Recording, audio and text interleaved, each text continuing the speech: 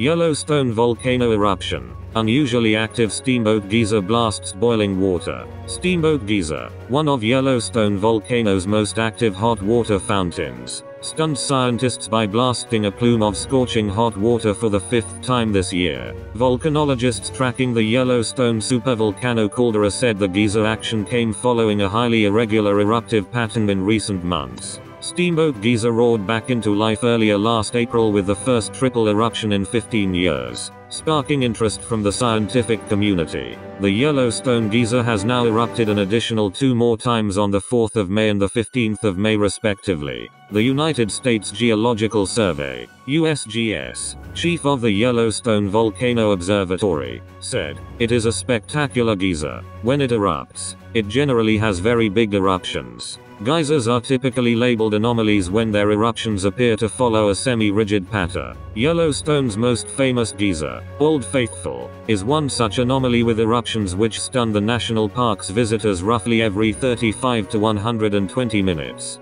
Geysers like Old Faithful and Steamboat erupt whenever water and steam get trapped in a tight spot deep below the geyser's blowhole. The mix of water and steam builds in pressure until it finds its way to the surface where a tall stream of scorching hot water blasts hundreds of feet in the sky. When Steamboat erupted on 2 occasions on the 19th of April and the 27th of April, the geyser launched an impressive 200 to 400 cubic meters of water, 10 times that of Old Faithful. At their most intense, Steamboat water eruptions have been known to go 3 times the height of Old Faithful. According to Jeff Hungerford, Yellowstone National Park's lead geologist, every geyser in Yellowstone has its own unique system of underground plumbing which makes it hard to fathom how they will behave. The Yellowstone expert said, "Each geyser kind of has their own personality."